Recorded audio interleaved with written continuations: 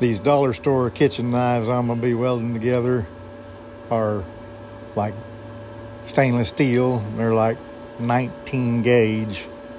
They won't slide into 20, but they're real loose in the 18 gauge slot, so we're gonna call them 19 gauge. The first thing I want to do is determine what amps to set. That's 100 amps and blew a hole in it, so I've set it down to 79 amps. Was going to be 80, but close enough.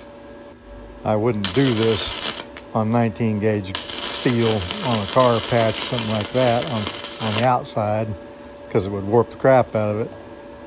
You can tell by the heat signature left behind when I stopped welding.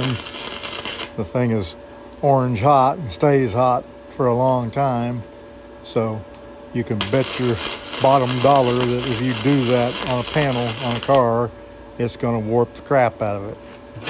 But there you go. I can run a bead on less than 18 gauge steel with a flux core welder. I just don't run a bead because I don't want to warp the crap out of a metal. You see how long it takes to cool off.